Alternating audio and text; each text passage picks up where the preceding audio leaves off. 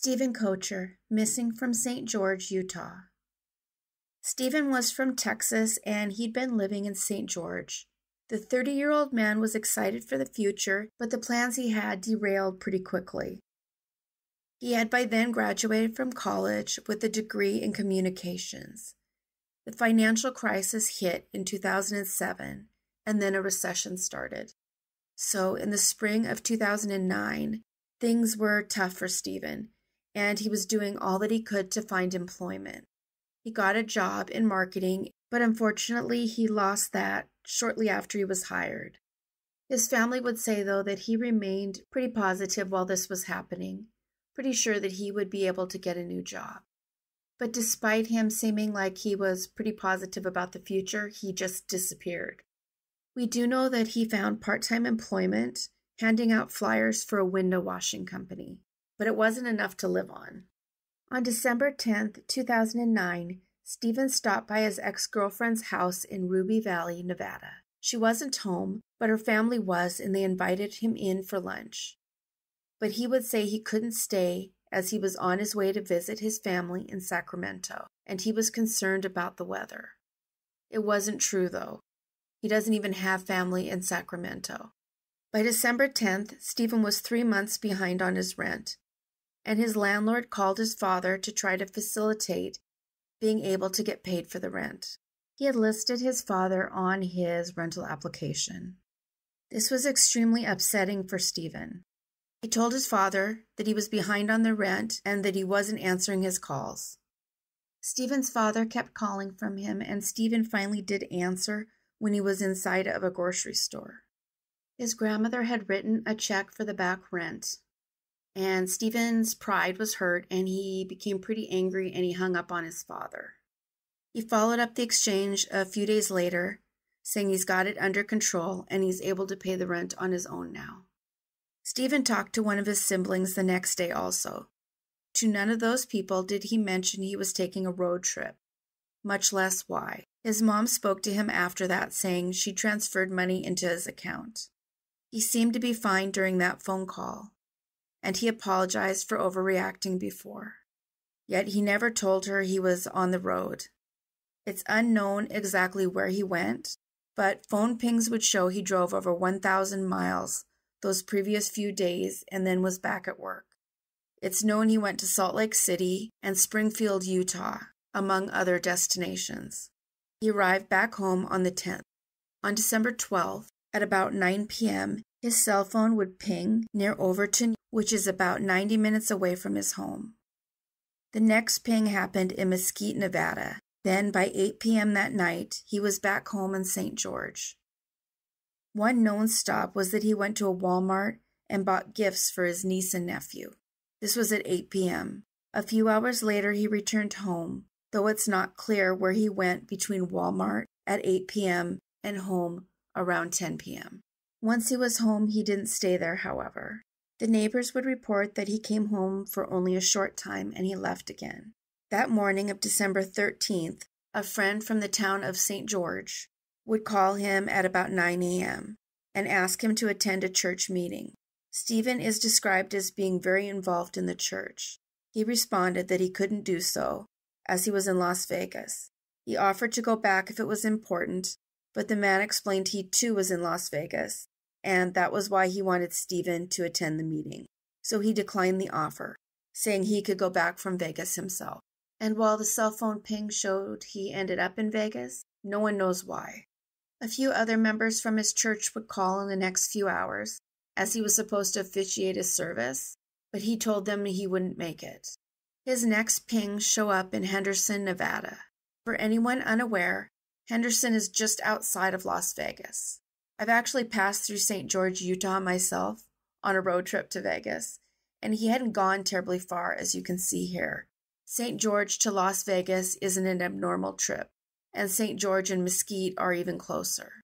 It's unknown if he was gambling or delivering something or exactly what it was he was doing. Obviously, Las Vegas is a great place to gamble, but Stephen was apparently a pretty devout Mormon, and so it might be more likely that he was delivering something as opposed to gambling. And some more evidence of this would come up shortly after. On that same day, December 13th, 2009, Stephen was seen on a home surveillance video parking his white 2003 Chevy Cavalier. He parked it at the end of an upscale retirement community located in Henderson, Nevada, around 11:54 a.m. They have footage from a couple different cameras that day, and it shows Stephen exiting the car and walking away. But he returned a short time later to retrieve something from his car. That was the last time he was seen. The fact he left, came back and got something, and left again, makes me think he was probably checking if someone was home and came back to get whatever it was he was to deliver. But that's just my personal opinion. By the time he came back to his car and left again, it was 6 minutes later. Some of the witnesses would say he exited the car with something that looked a lot like a file folder. The second camera facing the street caught him walking toward a home, and he was seen walking north and crossing the street. Someone in the HOA noted that his car was still there the next day, and that someone from the HOA contacted his family. According to another source, the police were contacted by the HOA 4 days later, and it was them who contacted the family. That is the problem with a lot of these stories. Things conflict from news account to news account, and it's hard to know. But if I were to guess, we know the flyers were located in the back of his car.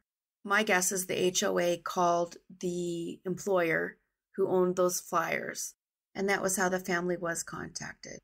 Because there's some indication that they moved on it and were looking for him quicker than the 4-day claim along with the police. It stated that the employer referred them to the family, and in return, they were alerted that there was a problem. The parents would immediately go to the site and begin looking for him. By Christmas, the police too were searching, and there were searches of them in the surrounding desert by helicopter and all-terrain vehicles, but it turned up nothing.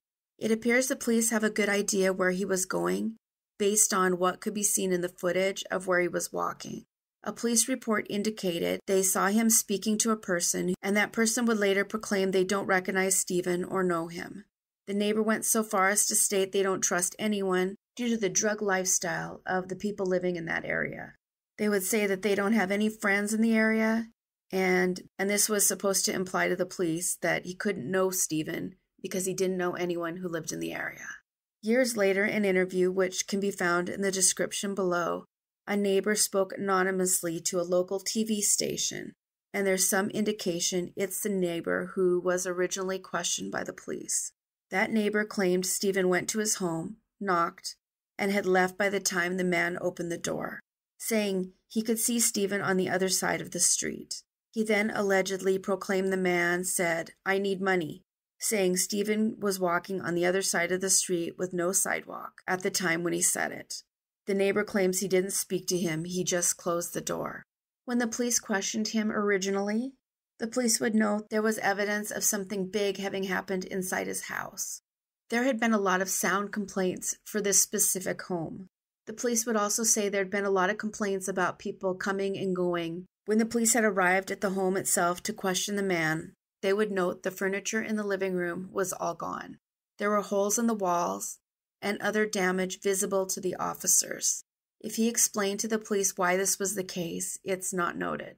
That specific house was noted as having unusual traffic the day Stephen went missing. A different news account states that Stephen was going door to door looking for someone specific, so I'm not actually sure exactly which is true. It is known, though, that after Stephen went missing, the first ping indicated it was a few miles north of where his car was found, in what is described as a really rough neighborhood. That ping happened at 5 p.m. It pinged again about 2 hours later, and it was another 2 miles from where that first ping happened. It would then continue to ping off a tower near US 95 and Russell Road for 3 days, until the phone's battery died, all pretty close to where his car was found. But there is zero proof that Stephen was ever at either of those locations, or if someone else had his phone. The investigation also found that the day after he went missing, someone used his phone to check his voicemail. I don't remember there ever not being a code that you had to get into your voicemail. Does anyone remember in older phones that you could just call it? We do know that there was a message there from his landlord about the overdue rent. There seems to be some implication that one of the voicemails from the landlord was checked after he went missing, but it's not specifically clear, and because this one isn't accurate from story to story, I'm kind of hesitant to believe that. However, it was said that the landlord, Brett Bishop, was kind of a sketchy character. He'd left messages between the 13th and the 16th over a dozen times. But of course, people have a right to expect their rent too, so that doesn't necessarily mean anything. But this man was apparently no stranger to the police. He had been charged in the past with possessing drugs and illegal firearms. He'd also stolen vehicles and committed some kind of a fraud. Stephen's father was concerned that perhaps he was involved with something nefarious involving Bishop, but Bishop himself has never been named as a person of interest. Stephen's father had drug-sniffing dogs go over to his son's house, but the dogs didn't alert on any narcotics at all. There's no indication he'd been making the kind of money that comes from selling them. While there is a mystery as to where he was driving, especially since money was so tight, it doesn't appear that narcotics were involved at all. At least no proof was found of this. More searching was done of the area in 2015, but no evidence of what happened to him was ever found. The police would say they have found no evidence of foul play. His parents, for their part, are positive he would never take his own life or disappear forever. Unfortunately, his father passed in 2011 without ever knowing what happened. Stephen was 5'10" and 180 pounds when he went missing. He had blonde hair and blue eyes. He would be 43 if he's alive today. Stephen Koecher has been missing for 13 years. Damien Sharpe, missing from Warren, Pennsylvania. Damien Sharpe was dropped off at a Memorial Day party on March 25, 2002. This was the last time he was seen. 2 days would pass, and his roommates would tell Sharpe's mother that he was missing, and a missing person report was filed. There's been zero indication as to what happened to him. I wanted to say a big thank you for suggesting this case. This is one of those I never would have picked otherwise. It didn't have very much information, and because of this, probably not a lot of people have covered it. We do know that Warren was on crutches that day, and he had something wrong with his leg. He had a tattoo of an Egyptian ankh on his chest. It doesn't say what branch of the armed forces he was in, though his photo does seem to indicate he was a member of the service. We do know that Sharpe's father was killed in an auto accident several years after his son disappeared, without ever knowing what happened, but the rest of his family still searches for him. Damien was 22 when he went missing. He's been missing for 20 years. He'd be 42 years old today. The link to his Facebook page is found in the description below.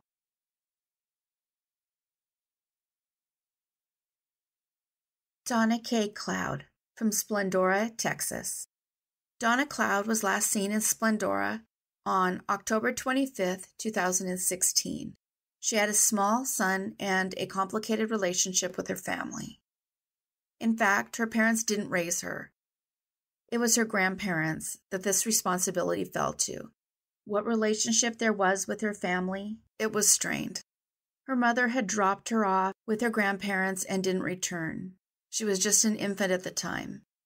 At 14, Donna tried to begin a relationship and meet her mother, but after making the appointment, her mother didn't bother to even show up.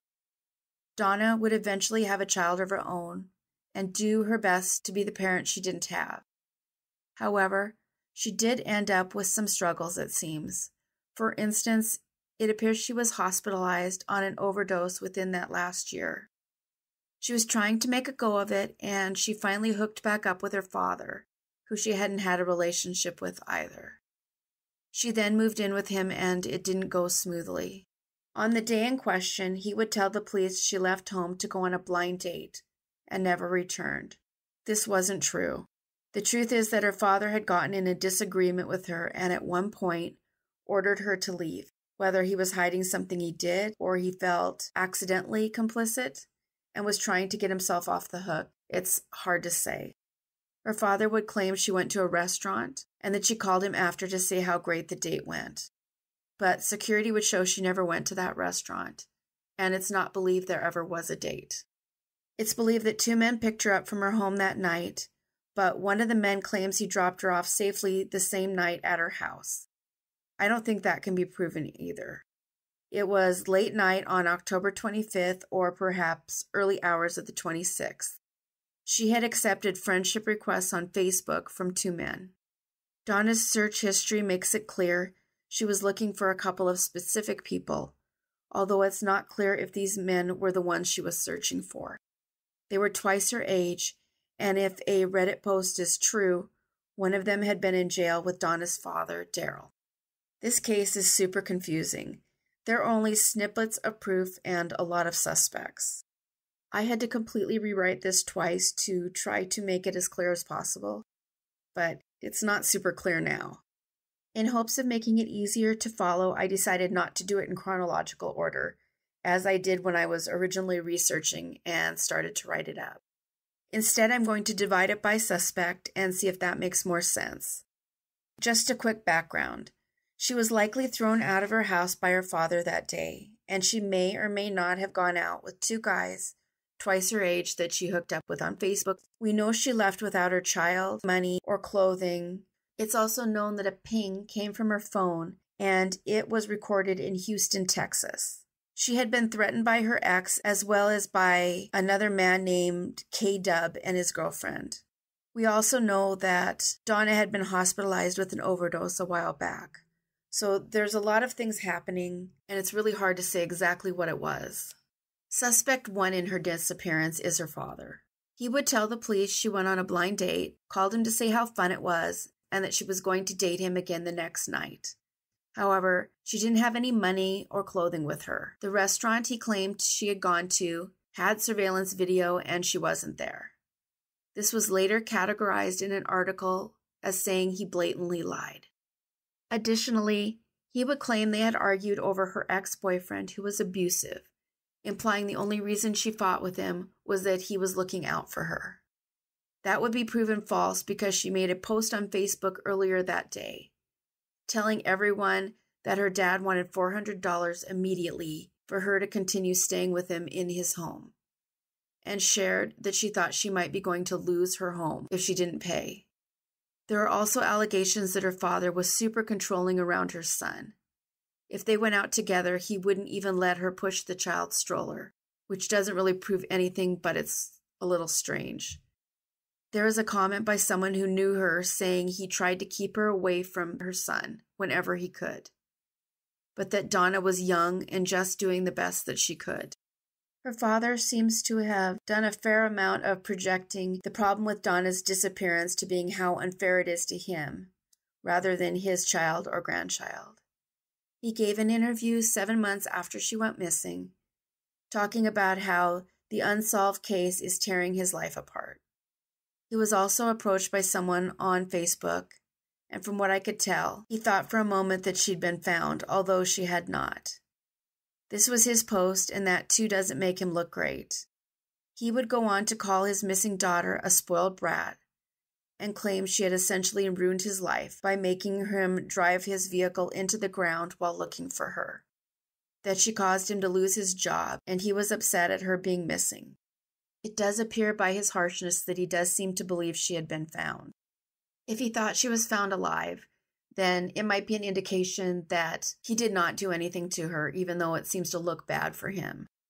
But that said, his response wasn't relief that she was okay, it was anger, which is strange in its own way. But not being a great dad is one thing. It doesn't prove that he did anything to her. And his response does seem to back up that he did think she was alive. Suspect 2, Carter Meyer. Carter was a drug dealer who had been in jail with Donna's father. He was twice Donna's age. He would admit later to the police that he picked her up and dropped her off in the same place. He refused to take a polygraph. But because of the problems with the polygraph test, it doesn't necessarily mean guilt when somebody won't take one. It appears the man he was with was his roommate, and the 2 men had bounced in and out of jail for years. A witness would come forward saying he saw a girl get into a dark SUV with 2 guys. It's believed the other man is the man named Aubrey Schultz. Schultz was not a great guy either. He reportedly stabbed a man just for being homosexual. There are reasons as to why the police seem to let it go and have taken the men at their word. There is a Reddit thread that, if true, nails down some calls and internet history that appears to have been done by a family member. It refers to a Find Donna website, but the site is no longer active. I've linked that Reddit thread in the comments below. Suspect 3. The abusive ex-boyfriend. The police willingly reached out to him, and he willingly took a lie detector test, and he reportedly passed. He seems the less likely suspect of all of them. Suspect 4. A man known as K-Dub, seen here. This is a TikTok put out by Donna's family, and there is a link to the site I got it from. Team Donna Kay in the links below. He reportedly left her a threatening message the day after she went missing. According to the Reddit thread put out by one of her family members, the proof of her movement seemed to go like this. October 25th, 2016. Donna turns on her Facebook location tracker, and her first location is recorded after 9 p.m., and she Googled Snapchat and Unlimited Notepad. She apparently used the notepad to write to her father, and then she searched Snapchat again. The last time anyone ever saw her is listed as the 26th. Digitally, a lot happened that same night, October 27th, 2016. At 12:51 a.m., she did a Facebook search for two friends. Google searches at 1:07 a.m. searched out the word spectrum, and at 2:49 a.m. searched out Hillary Clinton heckler. At 4:41 a.m. through 6:49 a.m., she was sending DMs. These DMs went between her and Kyle Ferguson, also known as K-Dubs, who she was talking to before her disappearance. They were flirting back and forth, which I believe ended with his girlfriend Amanda threatening to harm Donna. It is reported that he at some point then also threatened her. There was no one answering her phone or replying to her family, but there were searches done on her phone after she went missing, and her family believes they weren't done by Donna. On November 3rd, 2016, at 12:12 p.m., there was a search for climate control hoax. 5 days later, on November 8th, another one was Prius driver's meme. 5 more days later, searches happened, and I think they make more sense if someone reads them than me trying to do so. It appears to me that whoever was using her phone had a pickup. It appears that person was looking for tires and was researching military tires. I wish I knew if she was at all political or right-wing, as it appears the person using her phone was right-wing as he or she did the search. That might help indicate if it was actually her on the phone. The next search is perhaps more concerning. On November 30th, 2016, a search was performed at vesselfinder.com. This is a site that lets you know when a boat will be in port. The Reddit post questioned whether or not this was about drugs. I would add that doesn't mean it's not about trafficking either. I will play an audio of him threatening her that was released on Facebook, but I'm not sure what time the message happened. This was the message left from K-Dub for Donna on her phone. It makes little to no sense. I did my best to write what I think he said on the screen, but I spent entirely too much time on this message, and I couldn't find where anyone had transcribed it before. It's really not great. I couldn't tell what he was saying. You know, you ain't about it, nigga. You ain't about nothing. All right. Lose my number, lose everything. It's on some real nigga. I see you. I'ma get a broad to smash you too, cause you wanna be false and false claim. All right. I ain't about that. You a fake ass. On blood, on big bees. Watch your big. Don't think I'm around out there and shit, but watch window. I know I got people everywhere. I'm trying to scratch your back. You wanna play games? You ain't nothing but a mother.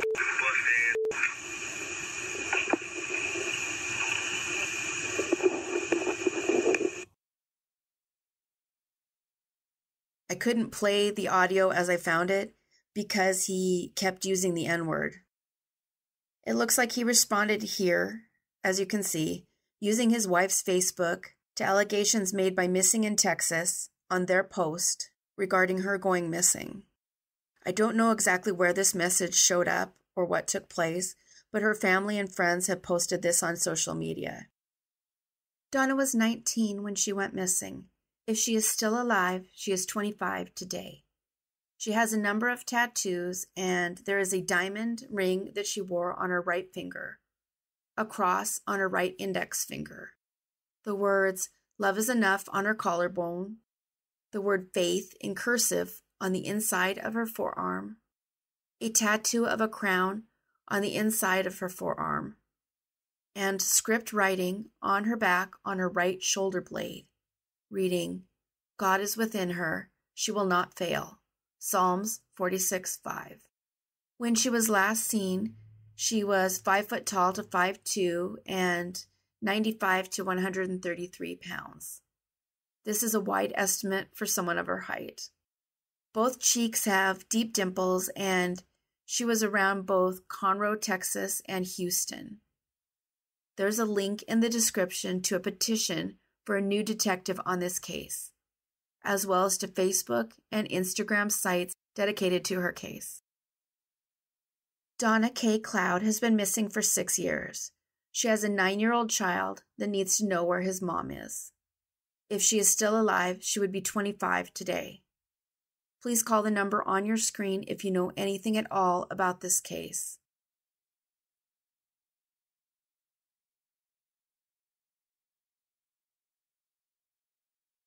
Caitlyn Avril Murray, missing from Quesnel, British Columbia. On September 30th, 2013, 21-year-old Caitlyn was caught by cameras going to the Fraser Footbridge in Quesnel, British Columbia. Cameras caught her parking near that bridge.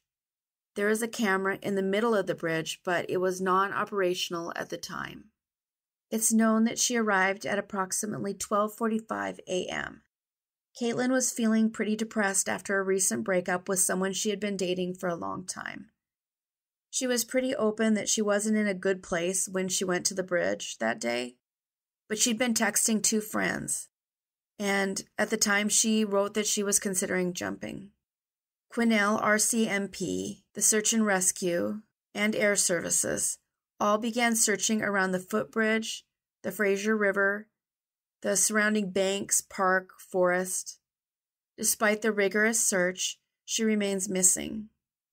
It would come out later that 45 minutes after her other text, though, she had texted her friends to say she was no longer considering jumping, she was feeling better, and she was going to go home and go to bed.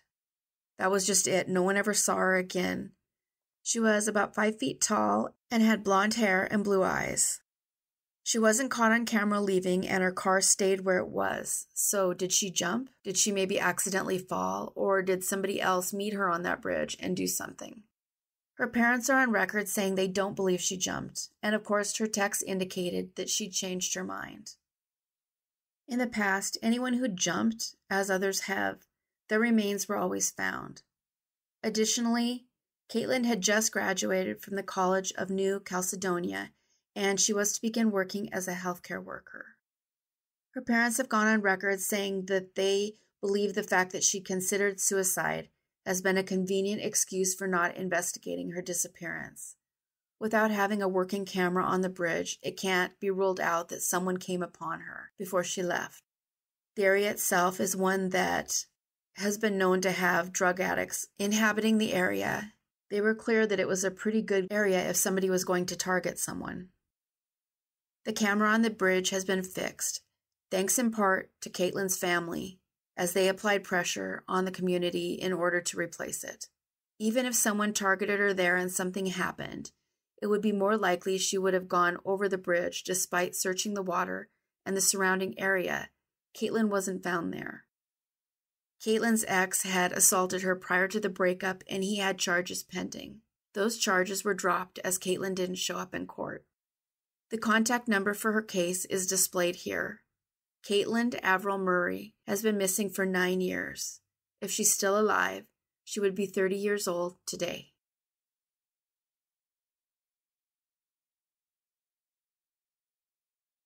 Amy B. Sher, missing from Cambridge, Massachusetts. Amy Sher was very close to her family when she began dating Robert Desmond in the 1990s. However, Desmond was extremely controlling and rude to her family members. He would eventually begin placing abusive calls to her and her family, and it got so bad that members felt they had to obtain restraining orders to make it stop. And as they had much proof as to this, they were granted the restraining orders. But Amy chose to stay with Robert, and as a result, contact ended with her and her family. The years would wind on, but her family never forgot or stopped worrying about Amy. From the best I can tell, they live in Michigan. They would hire a private investigator who would try to track her down. She was living in Massachusetts, and the investigator would stop to speak with her in the parking lot of her job at the Leahy Clinic in Burlington, Massachusetts. She would go home that day, October 14th, 2002, saying she didn't feel very well. She would call in sick to work for the next 2 days, and she did this herself. On the third day, however, it was her husband, Robert Desmond, who called to say she was too sick to come to work. He also inquired as to the boss's email. The reason he would give is that Amy had an email she wanted to send him, but she was unable to do it herself. He did email the clinic attaching a resignation letter that is alleged to have been written by Amy herself. Her supervisor, however, was adamant that it wasn't her signature on the letter at all, and this was the last the clinic would hear from her. In fact, she had one paycheck left, and that paycheck would go uncollected. Her supervisor would say she had a terrible feeling about this. It was apparently common knowledge at her job how she was treated by her husband. As a result, her employer contacted the police. In response, the police would search out her husband, Robert Desmond. Her husband would claim to the police that the last time he saw Amy was the 4th day after she left work. He claimed Amy decided to quit her job, leave her car behind, and instead chose to have him drop her off at a train station in Cambridge, Massachusetts at noon. He would say he watched her leave, but it was amicable, and this was the last time he spoke to her. Although this wasn't typical of her behavior, nor was the suggestion that her husband was even capable of being amicable. All they had, though, was suspicion. While there's no proof that she took a train, and also nothing to indicate anything other than what Robert Desmond claimed, even though nothing about this sounded logical. They found no evidence suggesting he'd hurt her, but the entire claim of his didn't ring true either, especially to those who knew her. It turns out that Desmond's treatment of Amy was always in question. Her family didn't care for how he treated her, and this was at the core from everything that happened to separate her from her family. 18 months would pass before her family would push back harder after the police initially looked at the case. They would be the ones to file the missing person report. Her coworker was still concerned also, explaining her husband was seen as controlling and abusive. In fact, he required Amy to provide her whereabouts at any and every given moment. He exerted complete control over her and her behavior. So it's even more out of character that he would just let her walk away and be okay with it. To her coworkers, nothing sounded right about that story. Those coworkers would allege that Desmond had a really violent temper and he was abusive. And this had been going on for years. The authorities, for their part, were convinced she didn't just leave. Her driver's license lapsed, and it was never renewed. It's not clear if her husband ever tried to explain why she took a train to leave when she had a car. Nor is it clear what happened to the car itself, but it's noted the licensing for that Pontiac would also lapse. She had a degree in engineering and hospital maintenance. Her Social Security work history would indicate she had not worked since she went missing. Her coworkers would open up saying that the days before she disappeared, she was covered with bruises, and there was one injury a while back that led them to believe her husband may have broken her back. She would show up with clumps of hair missing, bruises. Sometimes she would be limping. It became common knowledge at work that she was being abused, and they would report that they heard her crying over the phone when talking to him. It was clear there was a real problem. The police would question him multiple times over the years, and his story would always change. There was the possibility of convening a grand jury at one point, and Robert Desmond was adamant that he wouldn't allow his son to testify, and as his remaining parent, it appears he had that right. So it's not clear what the boy might know.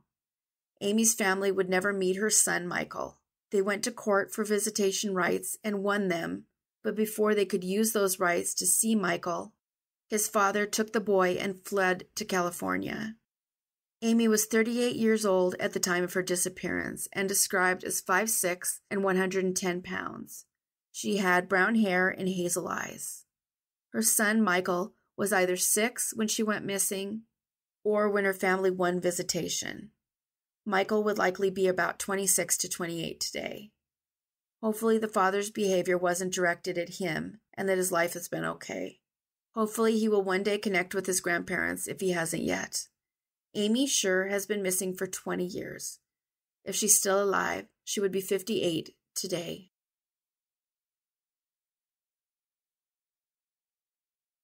Jacob Ryan Loomis, missing from Kalispell, Montana. Jacob Loomis was 24 and was last seen on 9th Avenue in Kalispell, Montana.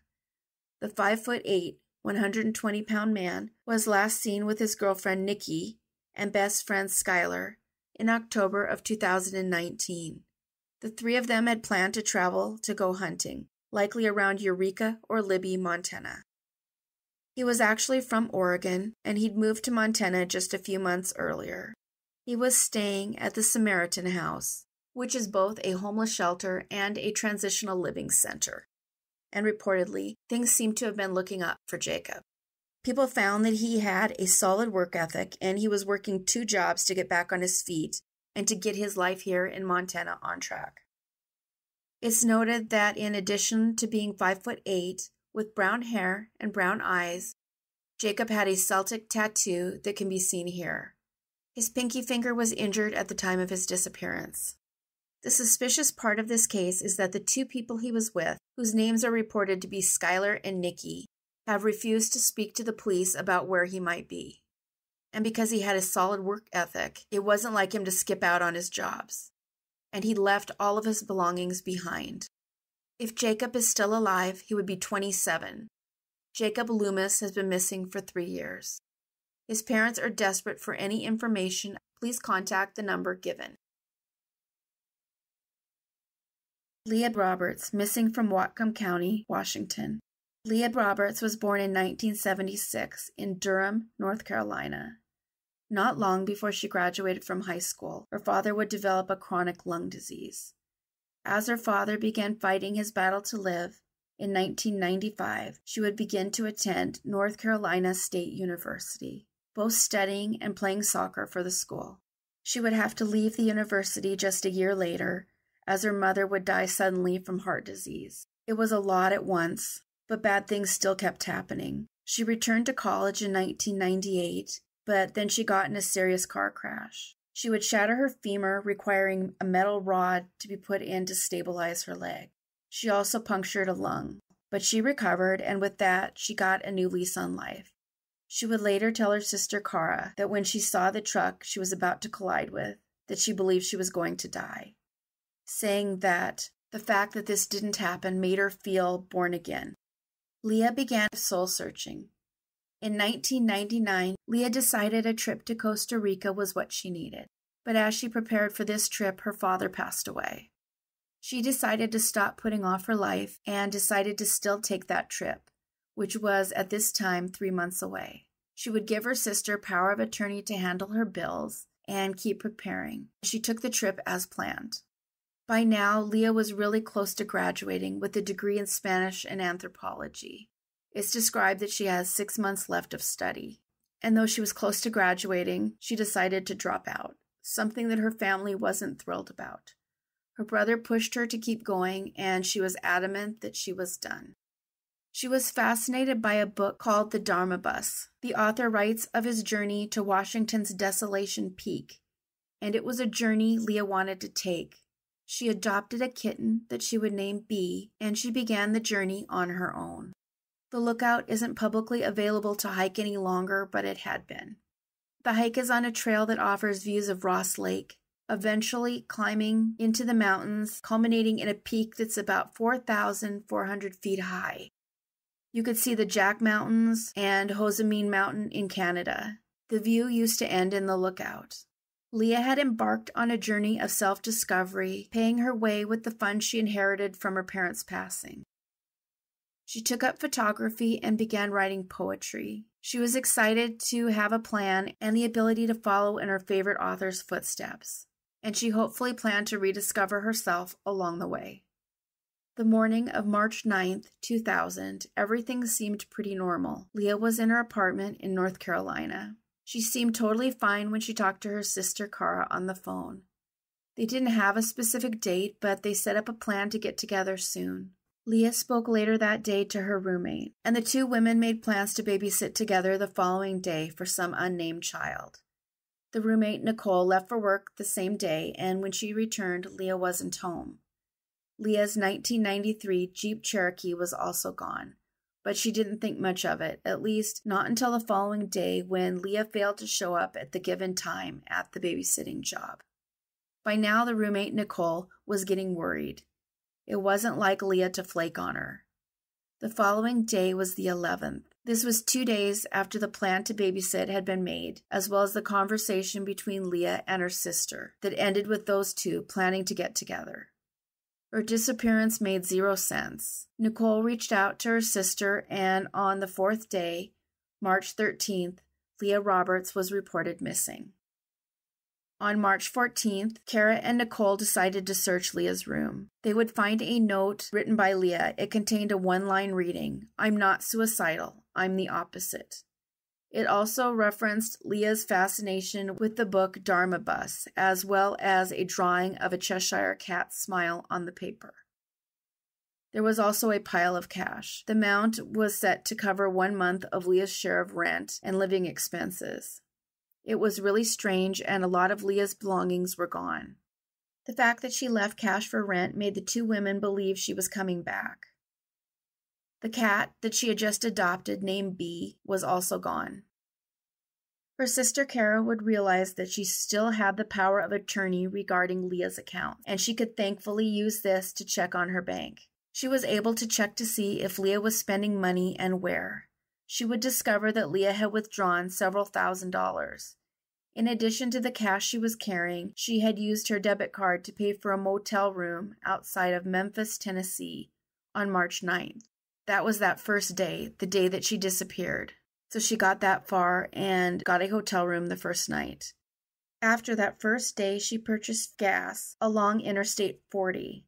The last time she pulled money was from her account on March 13th. By then, she had reached Brooks, Oregon. They caught her on CCTV, and they were able to tell that she was healthy and seemed fine, which was a huge relief. Leah went on to make a series of purchases, all of food or gas, and it indicated that she was traveling west along Interstate 40 before turning north on Interstate 5, when she reached the western end of Interstate 40. The last activity on Leah's accounts occurred in the early morning hours of March 13th in Brooks, Oregon. CCTV footage showed her at the gas station purchasing gas.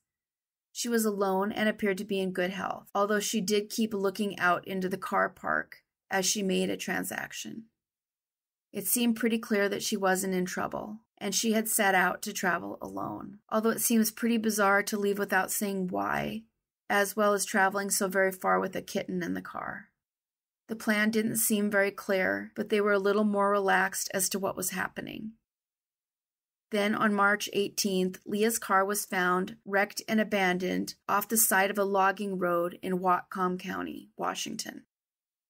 After speaking to some of Leah's friends, Cara came to the conclusion that she had most likely left of her own accord and was planning to go on a trip soul searching and then return home. But then something must have happened. Items of her clothing were seen tied along the way from where her vehicle was found. They were tied on trees and around the woods. The vehicle itself was damaged pretty badly. It was estimated that she was going about 40 miles an hour when she went off the road and went down a really steep embankment.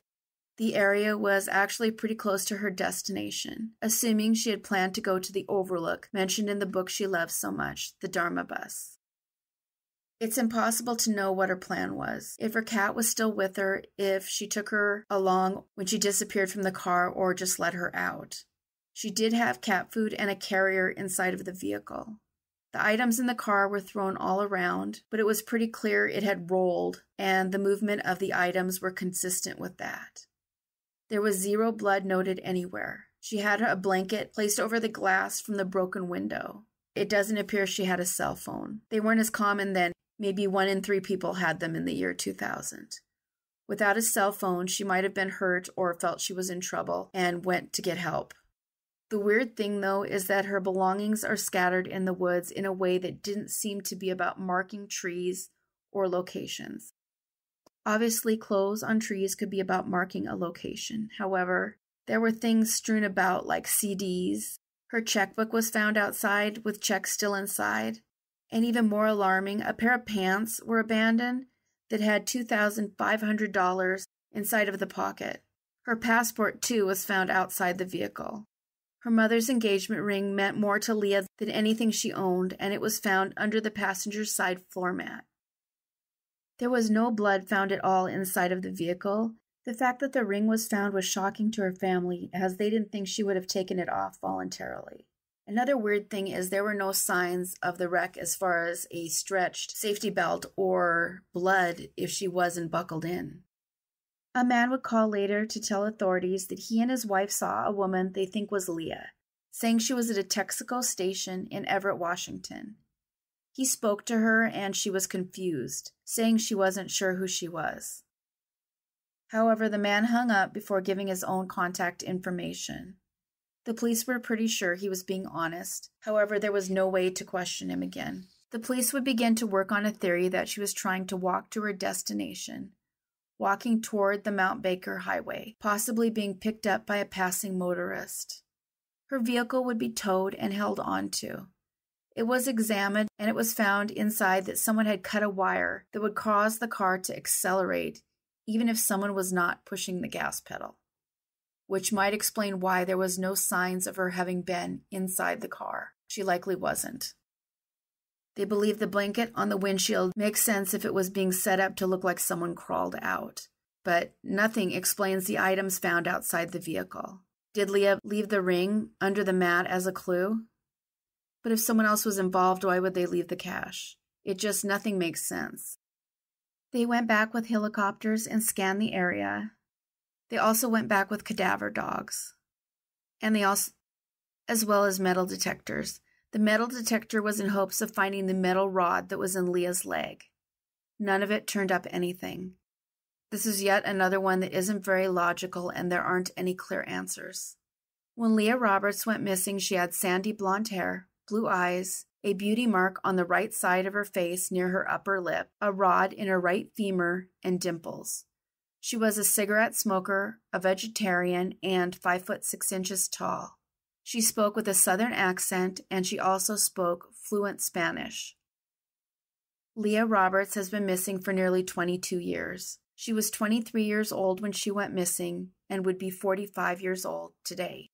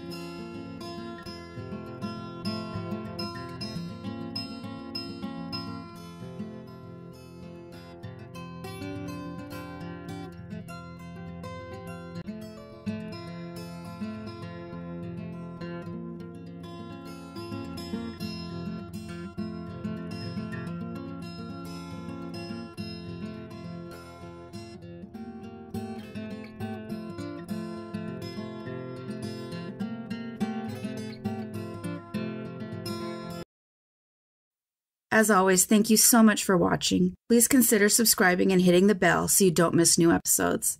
So if you enjoy the content here and you're not sure, take a peek to see if you're subscribed. Take care of yourselves and each other.